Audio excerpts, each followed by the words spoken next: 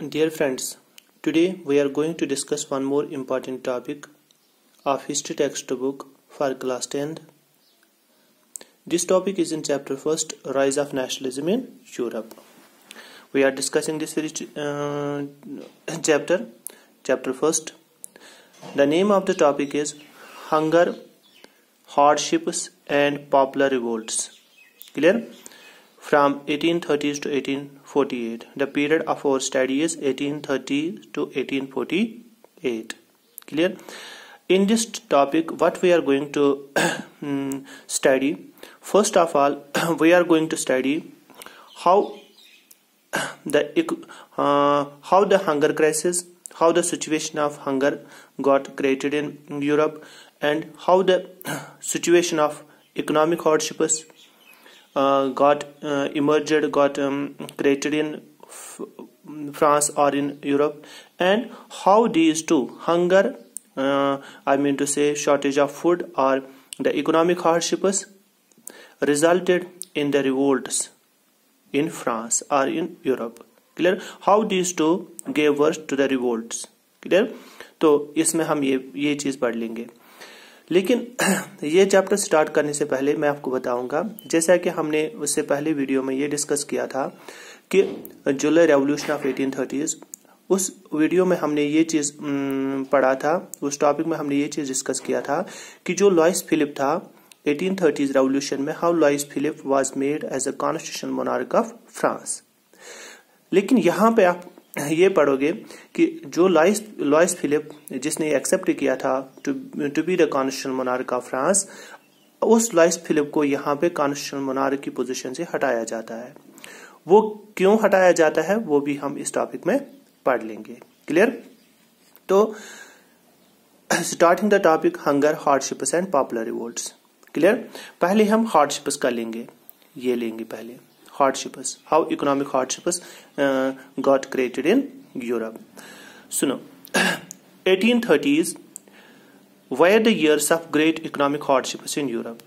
जैसा कि 1830s के बाद, चूंकि हमारा पीरियड मैंने आपसे पहले ही कहा 1830s to 1848, 1830s onwards वहां पे यूरोप में क्या सिचुएशन, यूरोप में कुछ इकोनॉमिक हार्डशिप्स क्रिएट हुई, यानी शॉर्टेज ऑफ फूड हुआ, बैड हार्वेस्ट्स हुई, क्रॉप फेलियर हुआ, में शॉर्टेज ऑफ फूड ग्रेन्स हुआ. Clear? Increase in price of food grains.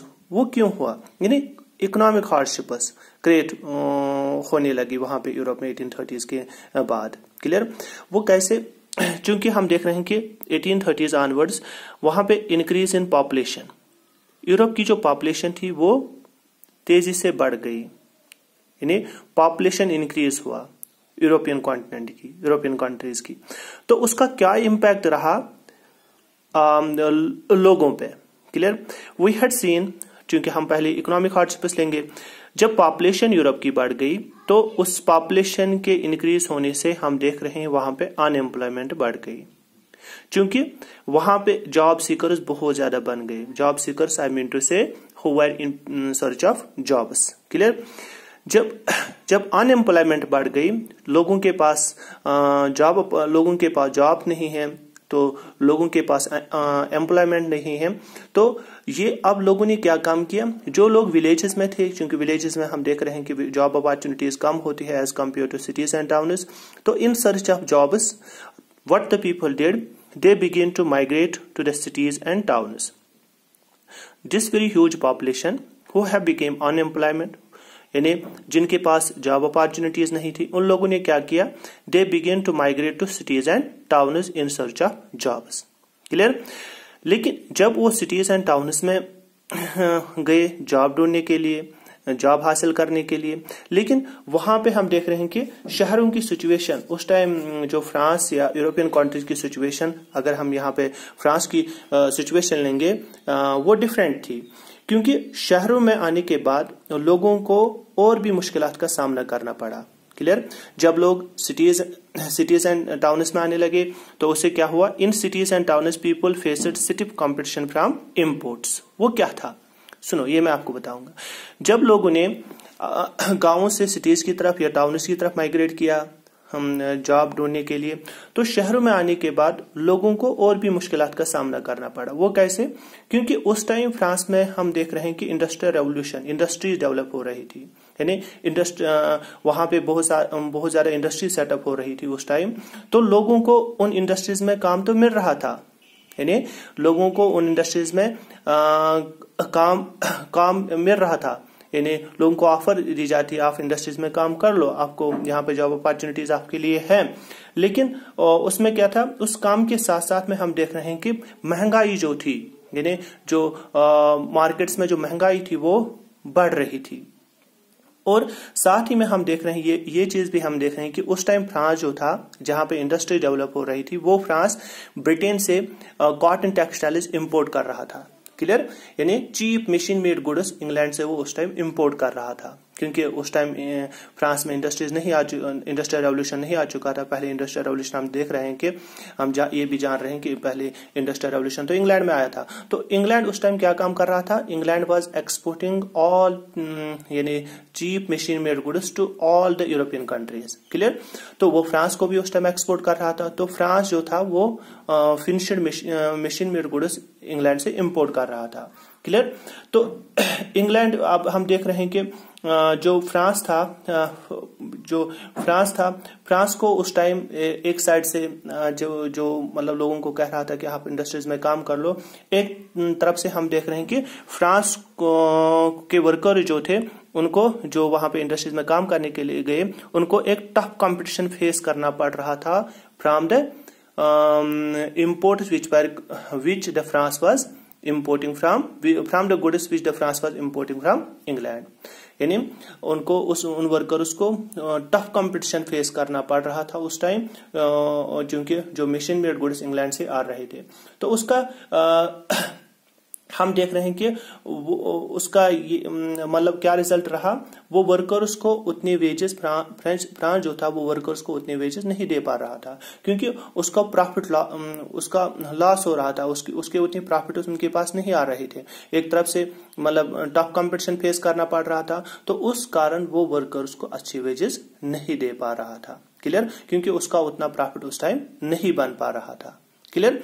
तो ये वहां पे मतलब उस कारण हम देख रहे हैं कि लोग हम देख रहे हैं कि पॉपुलेशन बढ़ गई, पॉपुलेशन बढ़ने के साथ साथ हम देख रहे हैं अनएम्प्लॉयमेंट बढ़ गई। अनएम्प्लॉयमेंट तो लोग जॉब अपॉर्चुनिटीज ढूंढने के लिए सिटीज एंड टाउन्स की तरफ माइग्रेट किया। तो सिटीज एंड टाउन्स में उनको टफ कंपटीशन फेस करना पड़ा from the goods which were coming from England. Clear? तो ये इस तरीके की इकोनॉमिक हार्डशिप्स यानी सिचुएशन ऑफ इकोनॉमिक हार्डशिप्स वहां पे यूरोप में क्रिएट हुई है। क्लियर? तो अब हम हंगर, ये जो वाला था ये हिसाब ये हम लेंगे। इंक्रीज इन पॉपुलेशन, जैसा हमने पहले डिस्कस किया था कि पॉपुलेशन बढ़ गई, तो पॉपुलेशन बढ़ने के साथ साथ हम देख रहे हैं कि यानी increase in population demands more food grains. Clear? तो जब मतलब ग्रोइंग पॉपुलेशन को हमें फीड अप करना है, तो जब हमें फीड अप करना है तो उसके लिए क्या है, तो इंक्रीज इन फूड प्राइसेस, यानी फूड ग्रेन्स के प्राइसेस बढ़ गए, क्योंकि डिमांड तो बहुत ज्यादा है, सप्लाई तो बहुत कम है। उस टाइम उतनी प्रोडक्शन नहीं बन पा रही थी, उसके बहुत सारे कारण थे क्यों नहीं बन पा रही थी। Either due to bad harvest या either due to crop failure हो रहा था उस टाइम। बैड हार्वेस्ट मतलब बैड हार्वेस्ट, उतनी प्रोडक्शन तो नहीं आ पा रही थी at the time of harvest, at the time of cultivation जो वो एक्सपेक्ट कर रहे थे। क्लियर? या क्रॉप फेलियर हो रहा था। तो उससे क्या हो, इन चीजों के होने से क्या होता है, शॉर्टेज ऑफ फूड ग्रेन्स। जब सप्लाई यानी फूड ग्रेन्स की शॉर्टेज हुई, तो उस फूड ग्रेन्स के शॉर्टेज होने से हम क्या देख रहे हैं कि increase in prices of food grains के जो प्राइसेस थे वो ज्यादा बढ़ गए। तो इस अगर हम ये सिचुएशन देख लेंगे तो it created the conditions for hunger. Clear?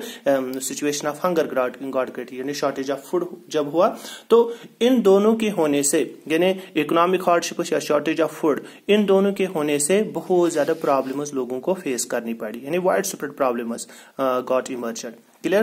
What spread problems the people had to face now? We had seen कि हम देख रहे हैं कि जो 1848 years थे, उसमें हम देख रहे हैं कि यानी आउटबर्स्ट ऑफ पीपल, यानी लोगों के दौरान हम देख रहे हैं कि रिवोल्ट जैसा स्टार्ट हो जाता है, यानी लोगों के दौरान अपफ्यूअल जैसा स्टार्ट हो जाता है, यानी disturbance, some sort of टर्माइल create हो जाता है लोगों के दौरान। तो इन चीजों के होने से जब इकोनॉमिक हार्डशिप या शॉर्टेज ऑफ फूड, तो लोगों ने क्या किया, लोगों ने अपनी जगह पे ये रियलाइज किया तो कि इकोनॉमिक हार्डशिप्स अगर हम फ्रांस या यूरोपियन कंट्रीज में क्रिएट हुई या हंगर जैसी सिचुएशन हमारी कंट्रीज में क्रिएट हुई तो फ्रांस में क्रिएट हुई, तो उसका मेन जो जिम्मेदार है वो है लुइस फिलिप। क्योंकि लुइस फिलिप जिसको कॉन्स्टिट्यूशनल मोनार्क बना दिया जाता है 1830s में, तो उसका मेन जिम्मेवार है लुइस फिलिप। तो लुइस फिलिप को उन्होंने क्या काम किया, जो भी बैरिकेड्स वहां पे मतलब इरेक्ट किए गए थे, खड़े किए गए थे, जो भी दीवारें खड़े किए गए थे लुइस फिलिप के दौरान, उन दीवारों को वहां पे तोड़ डाला जाता है, यानी गिराया जाता है। और Louis Philip was forced to flee from his position. Louis Philip को जो पहले कॉन्स्टिट्यूशनल मोनार्क बनाया गया था 1830 रेवोल्यूशन में, उस लुइस फिलिप को अपनी पोजीशन से, इस कॉन्स्टिट्यूशनल मोनार्क की पोजीशन से हटाया जाता है। तो आप जो मैंने आपको पहले ही कहा कि इसमें आप ये चीज भी पढ़ोगे कि why Louis Philip was dethrone, why Louis Philip was overthrown from his constitutional position. तो सिंपल रीजन ये था कि लोगों ने अपनी जगह पर ये रियलाइज किया कि जो इकोनॉमिक हार्डशिप्स हमारी कंट्री में क्रिएट हुए या हंगर जैसी सिचुएशन हमारी कंट्री में क्रिएट हुई, तो इसका मेन जिम्मेवार जो है वो है लुइस फिलिप। क्लियर। तो उस तरीके से हम यहाँ पे देख रहे हैं कि लुइस फिलिप को अपनी कॉन्स्टिट्यूशनल पोजीशन से हटाया जाता है। तो जब लुइस फिलिप को मतलब अपनी कॉन्स्टिट्यूशनल पोजीशन से हटाया जाता है तो उसके बाद अथॉरिटी, उसके बाद पावर कौन संभालेगा, तो national assembly proclaim Republic, national assembly ने रिपब्लिक गवर्नमेंट होने का ऐलान किया। तो एक रिपब्लिक गवर्नमेंट वो गवर्नमेंट होती है why the head of the people is elected by the people. Clear. तो जहां पे हेड ऑफ द स्टेट होता है, लोगों के दौरान चुना जाता है, तो उस फॉर्म ऑफ गवर्नमेंट को हम रिपब्लिक गवर्नमेंट कहते हैं। क्लियर। तो national assembly proclaim Republic, national assembly ने एक रिपब्लिक होने का ऐलान किया है। तो उसके बाद नेशनल असेंबली ने क्या काम किया, and granted suffrage to all mail adults. याद रखना ये चीज इंपॉर्टेंट है। तो जैसा हमने पहले उससे पहले 9th क्लास में भी ये चीज डिस्कस किया था कि पहले प्रॉपर्टीड पर्सन को राइट टू वोट दिया जाता था, लेकिन अब नेशनल असेंबली ने यहाँ पे वो राइट टू वोट एक्सटेंड किया था, एक्सटेंड किया है। तो यहाँ पे हम देख रहे हैं कि नेशनल असेंबली ने वो राइट टू वोट तमाम के तमाम पर्सनस को दिया था, यानी above the age of 18 to all adults. Clear. Irrespective of their economic background, चाहे वो अमीर है या गरीब है। क्लियर।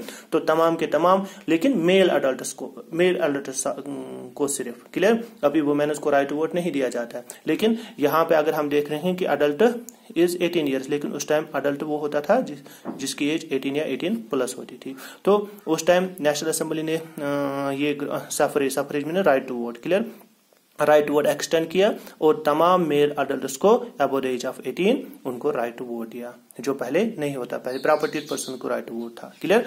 और उसके बाद नेशनल असेंबली ने को काम किया, national workshops was set to provide employment. अब नेशनल वर्कशॉप्स वहां पे बनाए गए। क्लियर। नेशनल असेंबली के दौरान उन नेशनल वर्कशॉप्स में क्या काम किया, जो यहाँ पे अनएम्प्लॉयमेंट क्रिएट हो चुकी थी तो उन लोगों को वहां पे एम्प्लॉयमेंट दी गई। क्लियर।